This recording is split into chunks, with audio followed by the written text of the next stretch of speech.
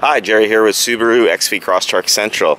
You ever have one of those days where the seatbelt chime just drives you crazy because you have to get in and out of the car a lot for something you're doing, and it just makes you feel like you want to slap somebody?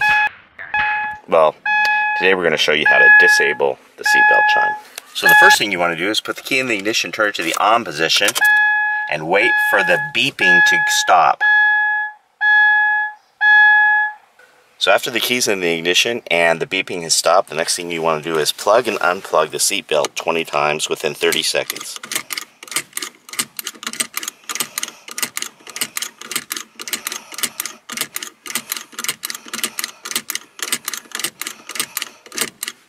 I hold the button down to make it a little faster. Then turn the ignition off. Start the car. And you should be able to drive away without the seatbelt chime going off.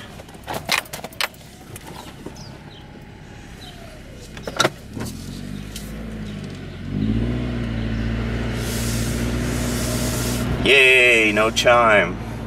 So the other thing you notice is there is no longer a seatbelt warning sign on the instrument panel. Yay.